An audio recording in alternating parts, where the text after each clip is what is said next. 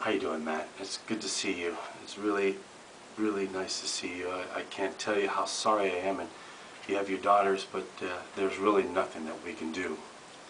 So, if we go ahead and take her off the machine... Not if, Matt. When? I have a legal obligation, and you know that. How long will she last? It's hard to say. It could be a few days, it could be 2 weeks, but for planning purposes, you should work off the shortest possible scenario. I know that I have to get the ball rolling with the organ donations right away.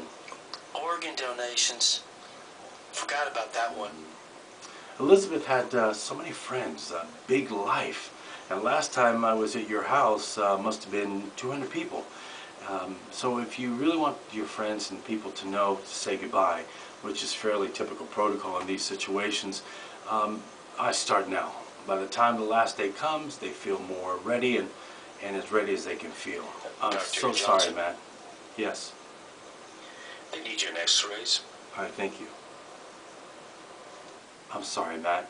If there's anything else that you need, please give me a call, okay?